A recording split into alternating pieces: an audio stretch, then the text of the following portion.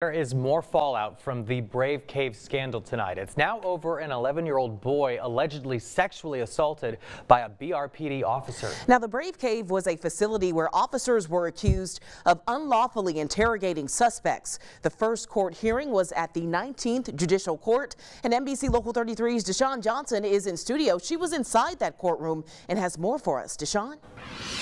Good evening, Renee and Jacob. They say a permanent restraining order against the officer is necessary. The family says the child knew this officer well because he saw him at school every day.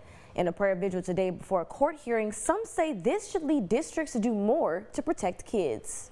Not only do we not know whether this is the only child, the overwhelming odds are this isn't the only child.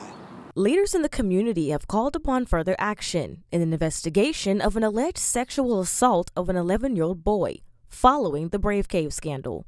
I don't think that this 11-year-old, who again has gone through the rigor of a forensic interview, should not be given the same rights as other victims in this parish and this country. On June 6th of last year, the Varnados say that Baton Rouge officers and SWAT members woke them up with a search warrant to search the house after reported gunfire in the area. They say officers took them to a secret facility used by the Street Crimes Unit, now known as the Brave Cave. There, they say 3 officers, including Joseph Carboni, sexually assaulted the boy and committed violence against the others. The person who actually assaulted him was his school resource officer.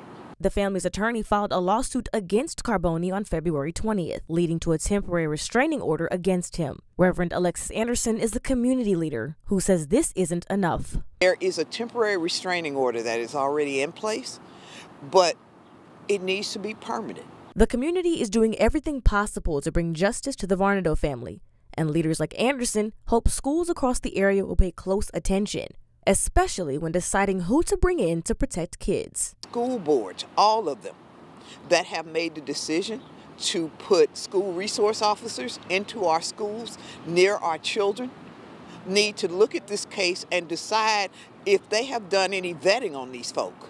Our community cannot stand for that.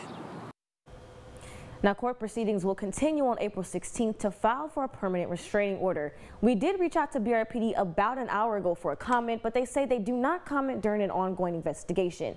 But we do know that Carboni has been permanently removed from the school. We'll keep you updated as the investigation continues. Live in studio, Deshaun Johnson, NBC Local 33 News. All right, DJ, thank you for that report tonight.